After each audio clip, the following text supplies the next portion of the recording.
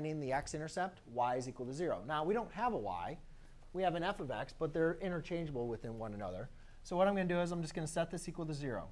So I'll say x squared minus x minus 2 equal to x minus 3. Now, we cannot solve for x when it's in the denominator.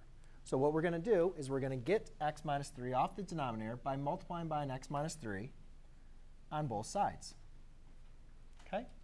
Well, x minus 3 divides with x minus 3. And x minus 3 times 0 is just 0.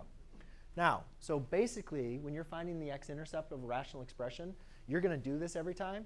But if you don't want to do this, you guys can know a little trick. You're really just setting the numerator equal to 0.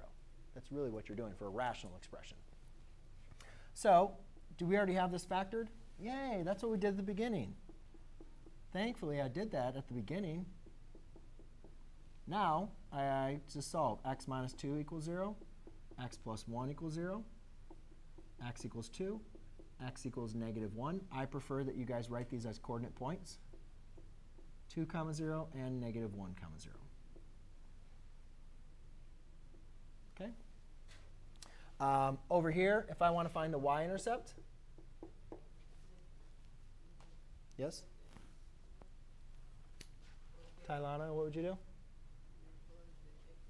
It's that simple, right? So now we're just going to set x equals 0. So I'll just, again, replace the fx with y. And I'll just say 0 squared minus 0 minus 2 all over 0 minus 3, which gives me y equals positive 2/3. So then I'll write that as a coordinate point, 0 comma 2/3.